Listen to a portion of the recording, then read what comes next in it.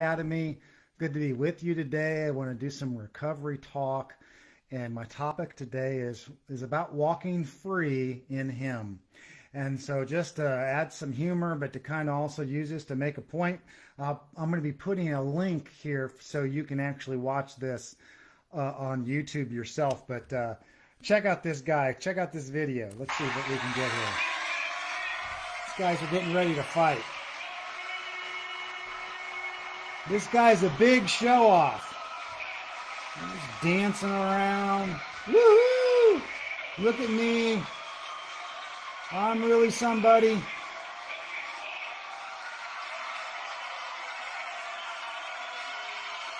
"55 seconds of this stuff." Okay, they're getting ready to fight. Look at all this stuff he's doing. Woo! Flip, flip, flip. Now the fight gets ready to start. Here it comes. Boom! Boom! He's down. He's down. He's down. He's out. Game over. Man. Man, in recovery, in recovery, it's like, I love the example Zig Ziglar uses in a lot of this. He's passed, but in his training videos, like, you gotta prime the pump, and you sit there and you start working on it. You're working really hard. You're like, you gotta prime the pump, and you realize, oh my gosh, I gotta pour some water in this. So you pour some water down there, like, yeah, all right, yeah. And you got to prime that pump, and now you start priming. And you get there, you start doing that for a while. You're working so hard, and you think, oh, I'll stop. Like, no, don't stop, because as soon as you stop, everything you do, it goes all the way down. So you got to keep going, you got to keep priming. Oh, keep working hard, and pretty soon, oh, there's a spiritual experience, and now, it just takes a little steady pressure and you have all the water you'd ever want. Hello, welcome. Hey, Christy. So the idea behind that, of where I want to go, is to talk to you a little bit about recovery. I'm on page 75. And it's funny because you get into 12-step stuff and it's like, don't talk about religion. But the reality is the steps are a religious program. It's your effort of all that you do in following the steps and you holding to it and looking into every nook and cranny and working really tough and keeping yourself in fit spiritual condition that you go do while you have this crushed and mangled will, right? You're totally like this behavior's kicking your butt. And within all of that, I'm supposed to get there and just prime the pump and do all these things and every day work step 1, 2, 3, 4, 5, 6, 7, 8, 9, 10, and you got to do everything and do it many times a day. And boy, if you fail at one point, oh, there it is. You lost your sobriety, right? And so here's page 75. It says, we pocket our pride and go to it, illuminating every twist of character, every dark cranny of the past. Once we have taken this step, withholding nothing, we are delighted. We can look at the world in the eye. We can be alone at perfect peace and ease. Our fears fall from us. We begin to feel the nearness of our Creator. Wouldn't we all like that, right? The nearness of our Creator. We may have had spiritual beliefs, but now we begin to have a spiritual experience. The feeling that the drink problem has disappeared will often come strongly. We feel we are on the broad highway, walking hand in hand with the Spirit of the universe. Okay, so, yeah. Then later, the next paragraph down there on page 75, it says, it's talking about, carefully read now. This is what you do in step 5. Carefully read the first 5 proposals and ask if we've omitted anything. For we are building an arch through which we shall walk a free man at last. And hey, that's the promises of the steps, and you're absolutely right, man. You can sit there and you can prime that pump, and if you work hard enough, and you work long enough, and you're diligent enough, and you're going to have a little steady flow, and you're going to have a spiritual experience. Now, that's an option, and that's a way. The title of the talk, Walk Free in Him. There's another option. Okay, you maybe haven't considered this. In fact, most people that I've worked with that are believers in Christ, you know what I find out?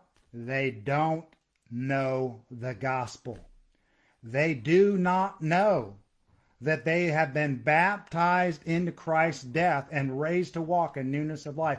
They do not know that they are no longer, they had a heart of stone, which was from Adam, spiritually dead, in need of life. They were excluded from the life of God, Ephesians 4:18, and they do not know that they've been cut away from that heart of stone. So they're in the Romans 7 experience thinking, this is me.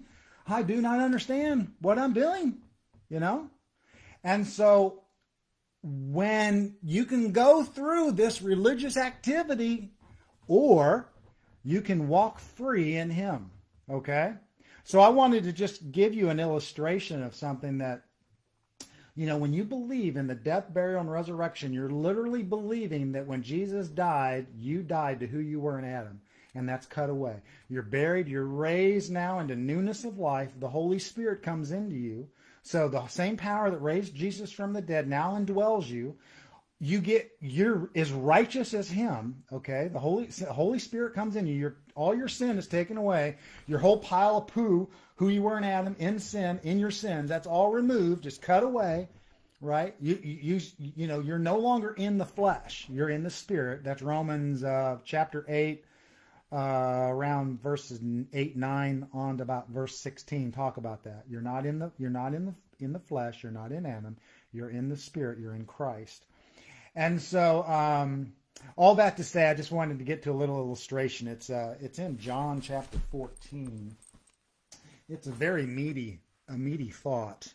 But in John chapter 14, verse 20, Jesus is getting ready to leave, and he's talking about the Holy Spirit, and he's trying to let them know. He's going to talk about the Holy Spirit again in chapter 16. But in 14, he's in the middle, about starting in verse 16. I'm going to just read verse 20.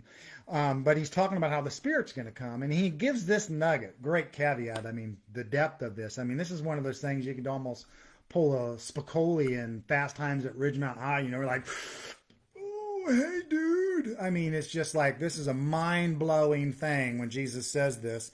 He says, in that day, this would be the day the Holy Spirit comes. He says, in that day you shall know, something we're supposed to know again, right? You do not know, like in Romans 6. You shall know that I am in the Father, and you in me, and I in you. I mean, every time I read this, I'm like, oh, I've got to read that again. That's, what? Say what?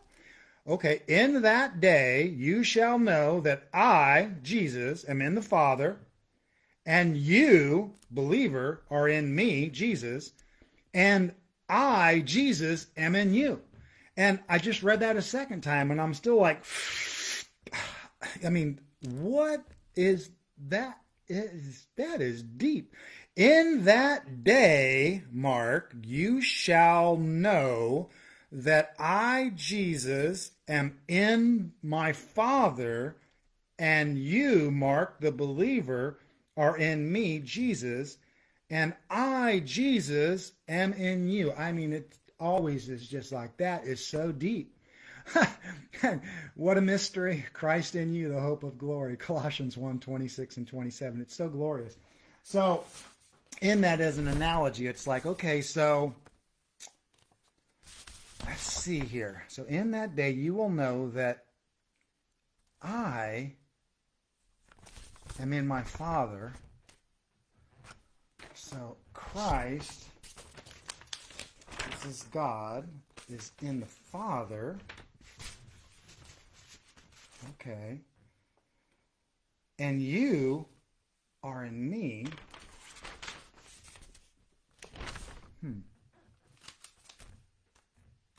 Okay, so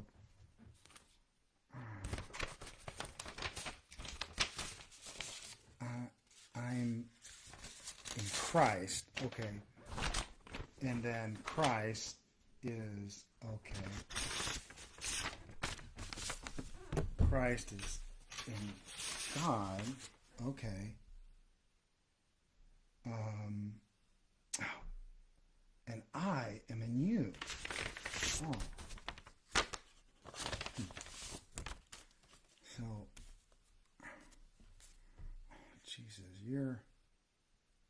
you're in me, and then I'm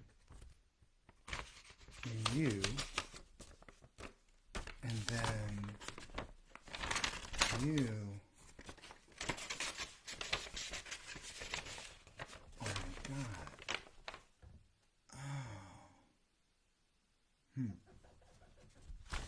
Okay.